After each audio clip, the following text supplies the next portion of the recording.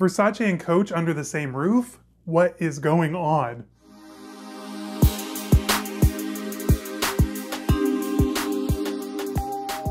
So the word on the street is Tapestry Inc. is buying Capri Holdings, which means that brands like Coach, Versace, Kate Spade, Michael Kors, Stewart Witzeman, and Jimmy Choo will soon all be under the same umbrella of a parent company. What does this mean? Before we dive in though, hey guys, my name's Caleb. I post luxury and lifestyle related content every Wednesday, Friday, and Sunday. If that's something you're into, go ahead and hit the subscribe button down below. Consider joining, becoming a member, joining us over on the Discord. We have a ton of fun, and I can't wait to see you guys over there, so check out memberships. Today we're asking ourselves, like, what's going on? Like, what's this deal mean? And what's it gonna look like in the future for brands like Michael Kors, Jimmy Choo, Stewart Witzeman, Kate Spade, the whole gambit, basically, of American contemporary brands. So for those of you who aren't aware, let me start at the beginning. So Coach is owned by Tapestry Inc. It was originally Coach Inc. back in the day when I worked there, which is probably aging me, but that's another story for another day. But Tapestry owns three iconic American brands. They currently have Coach as their main flagship brand. They've revived Kate Spade, which we'll talk about a little bit later, and they also own Stewart Witzeman. So three pretty iconic American contemporary brands, right? And this merger, it's going to be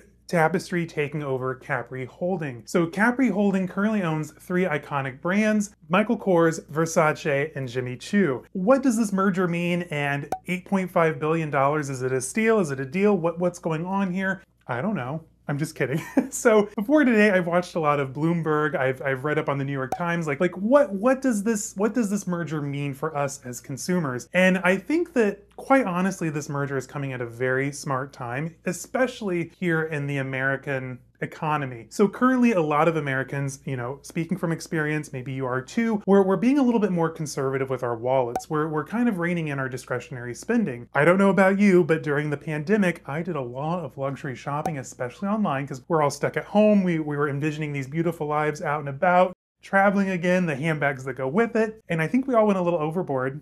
Admit it. I know you know, between us, this is just between friends, safe space. Because of that, a lot of Americans are pulling back with, like I said, their fun money, their play money, and they're putting in other categories. So here in the States, we are seeing a hit across the luxury sector. Case in point, Louis Vuitton was rumored to have a price increase, and then it disappeared.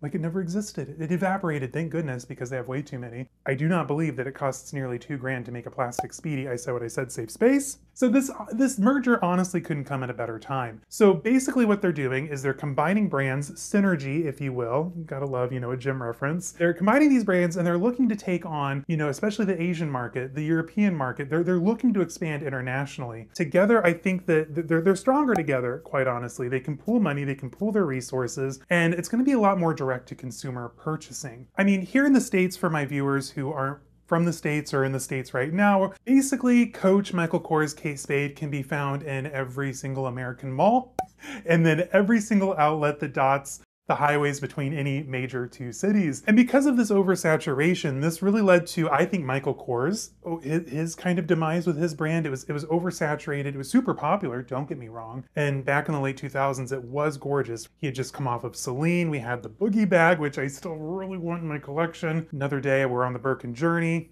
Catch up with that on my Hermes playlist. Basically, we got sick of Michael Kors. I'm speaking for us as a group. You may still love Michael Kors and that is your jam. I am not here to judge you. However, Michael Kors as a whole, I think, just became way too oversaturated. Because of that, his brand wasn't really bringing in the revenue that it used to. Over the last 4 quarters, Michael Kors as a brand itself only brought in $3.9 billion in revenue over the last 4 quarters, which, considered against $4.9 billion just in Coach revenue alone, is a far cry, especially considering when the next brand, the next top earner for Capri Holding was Versace at a measly 1.1 and Jimmy Choo at only 0.6 billion. So they're a pretty far cry away from where Tapestry Inc. is. We've seen Tapestry Inc., we've seen what they can do. Like, they've turned around Coach at least once or twice. Remember, the Reeve Krakoff era was a turnaround. Everyone fell off Coach in like the mid to late 2010s, and now it's like hot again with like the Rogue, the Ruby, the Tabby bag, which I have, and the cash and totes and all the different limited editions they're doing. They also brought that same success to Kate Spade. However, one has to ask, like, with all of these very similar brands across the same holding group, is it all going to be a little one note? Is it going to be like Kate Spade, who, well, although it's still very whimsical, kind of, for me anyways, lost that Kate Spade spirit that we became, that we became so used to in the 2000s and the 2010s. I think I mean, it's still fun, it's still whimsical, but it's missing that little something at this point. At the end of the day, for the investors, the shareholders, it's all just numbers. So they don't really care that, the Kate Spade has the whimsy, but not that something. So as long as they can get Michael Kors up to or where it was, 10 years ago, that's all that really matters at the end of the day. Now, my question is though, I think that the way they're going to position the brands, they're going to have Versace as the crown jewel.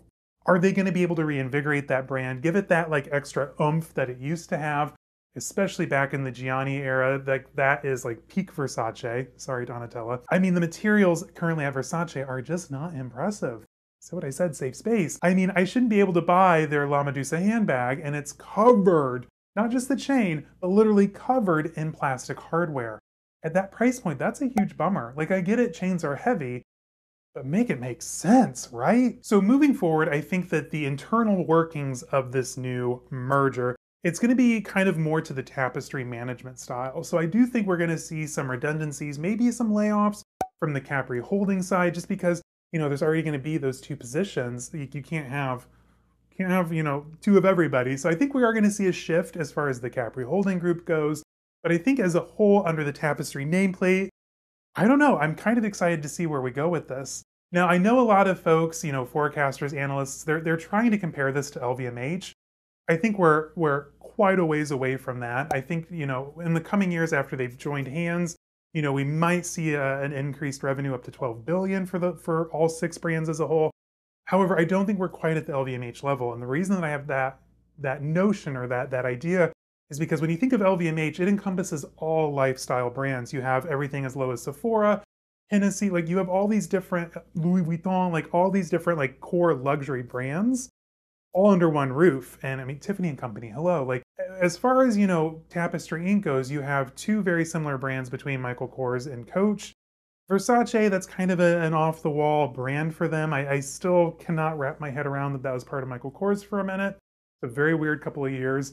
And then you have Stuart Weitzman and Jimmy Choo both doing shoes. So I don't know, like as far as brand strength goes, if we're quite to the point where we can call them a Kering or an LVMH, but it's exciting to kind of see where this might be headed. Is this a contemporary monopoly? Or are we going to see like a lot of exciting things and more of a global network of brands? I don't know. Time will tell, but I think as far as right now, I don't think the consumer is going to notice a whole lot of difference between the merger and afterwards. Hopefully Michael Kors and Versace get a little better, but one can hope, right? I hope this was interesting for you guys. Rather than just talk about a brand or a bag today, we're kind of using our business savvy. We're in the boardroom, we're taking notes, and we're merging companies. I own 51%. All that jazz. Anyway, I hope you had fun. Until next time, guys, stay safe, have fun. I'll see you in the next one. Bye-bye.